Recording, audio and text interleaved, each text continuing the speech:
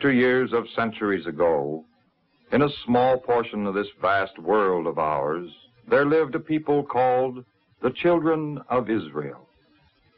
From them came certain men and women through whom God revealed himself to all mankind. One of these was Gideon the Liberator.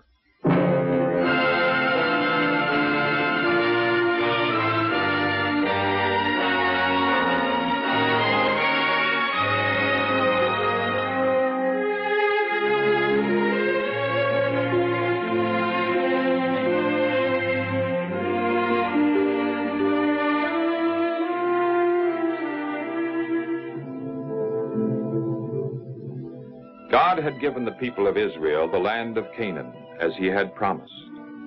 Under Joshua, the Israelites served the Lord and enjoyed his blessings. But as time went on, they made friends with the heathen tribes of Canaan and began to worship their idols. Chief among these was Baal, and the more the Israelites bowed down to the idol, the more trouble came upon them. Midianites, a fierce desert people from the countries southeast of Israel, invaded the land, robbing and destroying, taking away even the crops and animals, so that nothing was left for the people to eat. Many of the Israelites fled to the mountains and lived in caves like frightened animals. In their trouble, the Israelites remembered God and again cried to him for help. Then the Lord Jehovah sent a prophet to remind the people that they had brought all this trouble upon themselves. Thus said the Lord, the God of Israel, I led you up from Egypt and brought you out of the place where you were slaves. I freed you from the Egyptians and from all your enemies, and I drove out the people ahead of you and gave you their land. And I said to you, I am the Lord your God. Do not worship the gods of the Amorites in whose country you are living. But you have not obeyed the Lord. The Israelites knew that the prophet had spoken the truth, and many of them were sorry and repented for the way they had broken God's commandment by worshiping the idols of the Amorites. Then God, in his mercy, planned to send someone to deliver them.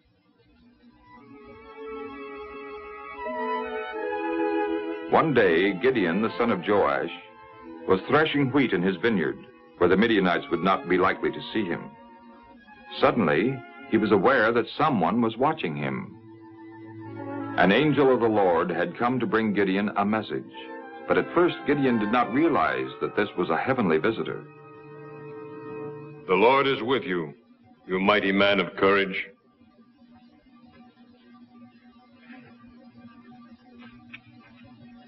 If the Lord is really with us, why then has all this happened to us? And what has become of the wondrous deeds of which our fathers told us when they said, did not the Lord bring us up from Egypt? For now the Lord has forsaken us and given us into the hand of the Midianites.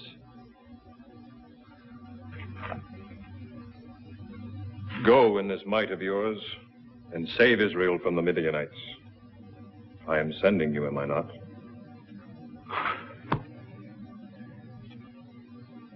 Lord, how can I save Israel?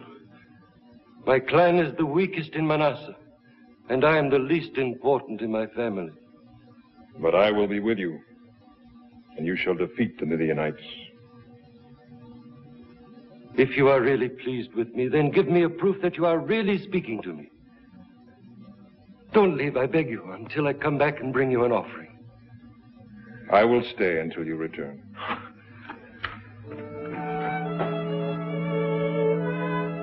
When Gideon returned with gifts of bread, meat, and broth, the angel of the Lord told him to place the bread and meat on a rock and pour the broth over them.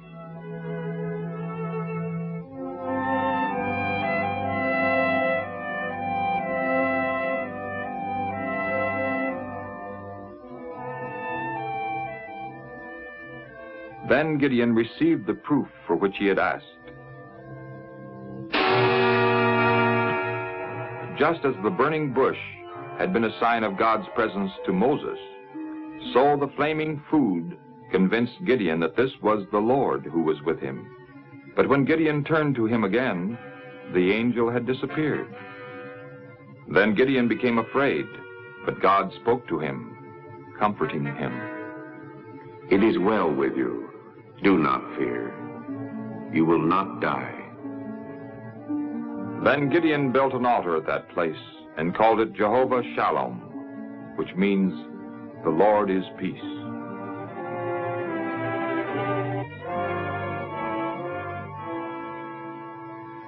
That same night, God spoke to Gideon again, commanding him to tear down the altar of Baal, which was on his father's land, and there to build another altar where the people might worship the Lord. And Gideon said he would do this, even though he knew how angry it would make all those who worshiped Baal. And because Gideon feared his family and the people of the town, he didn't dare to tear down the altar of Baal by daylight. But one night, with the help of 10 loyal servants, Gideon tore down the altar of Baal and built an altar to the Lord. The next morning, when the people came to worship Baal and found their altar torn down and the pillar of their goddess Asherah destroyed, they were angry. Who did this? None of us would do such a thing. I know who did this.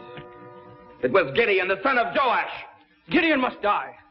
Let us go and demand of Joash that he turn his son over to us. He is right. Gideon must die. Gideon must die. So the worshippers of Baal hurried to Joash and demanded that he bring Gideon out to them, that they might kill him. But as Joash listened, he realized that Gideon had done what was right, and he spoke against Baal in defense of Gideon. Are you fighting for Baal? Are you going to save him? Whoever fights for Baal, let him be put to death. If Baal is a god, let him fight for himself, because his altar has been torn down. The worshippers of Baal realized that Joash's words were true. If the God they served were really God, wouldn't he have punished Gideon himself? So they began to have doubts about the power of Baal, and they no longer tried to punish Gideon. This left Gideon free to carry out God's plan, that he should lead Israel to victory over her enemies.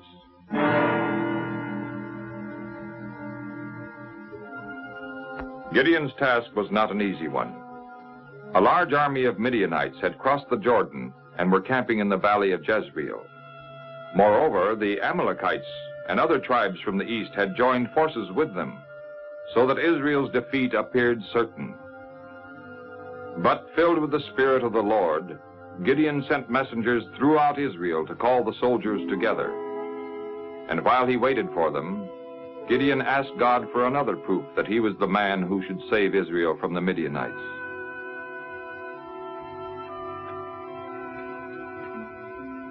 If you really are going to use me to save Israel, as you said, then give me a proof. I will lay a fleece of wool on the threshing floor. If dew falls only on the fleece and the ground all around it is dry, then I'll know that you will save Israel by me, as you have said.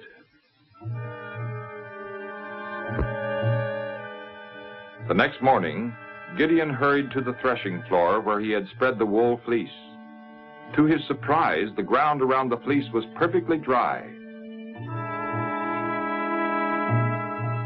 But the fleece was so drenched with dew that the water wrung from it was enough to fill a bowl. Then Gideon asked God for still another proof. Don't be angry with me, O Lord, if I ask for one more thing. Please let me make another test with the fleece. Let it be dry only on the fleece, and let there be dew all over the ground. The next morning, Gideon again hurried to the fleece. This time, all the ground around was wet with dew, and only the fleece was dry. Then Gideon knew that God was ready to help him lead his people to victory.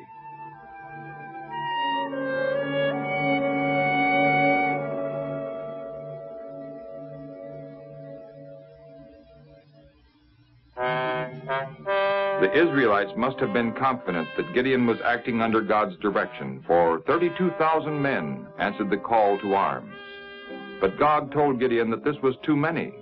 A victory over the Midianites might seem to come from great numbers rather than from the Lord. Then God told Gideon to let all those who were afraid of the Midianites return home. And more than 2/3 of the soldiers did so. There were only 10,000 left. But God told Gideon, "There are still too many. Take the soldiers down to the water.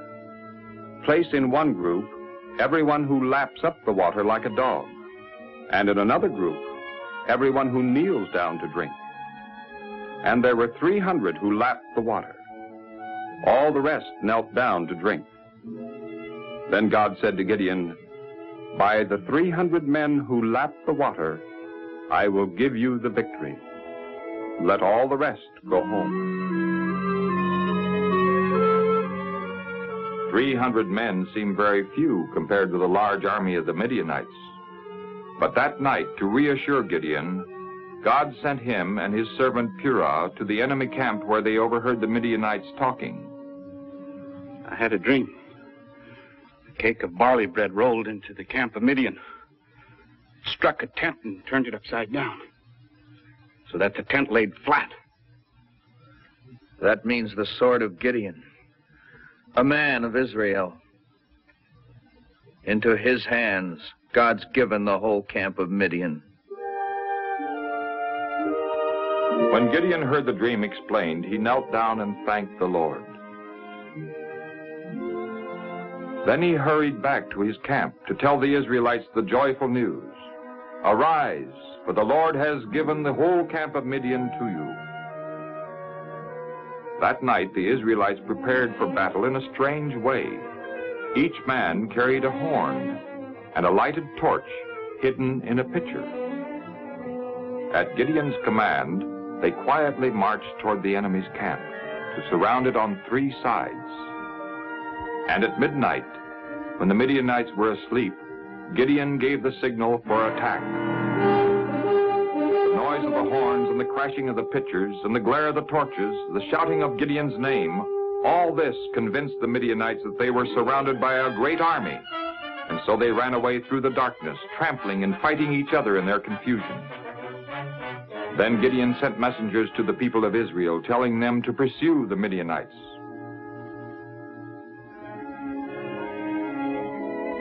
And so Gideon and his people won a great victory, and once more, peace came to Israel.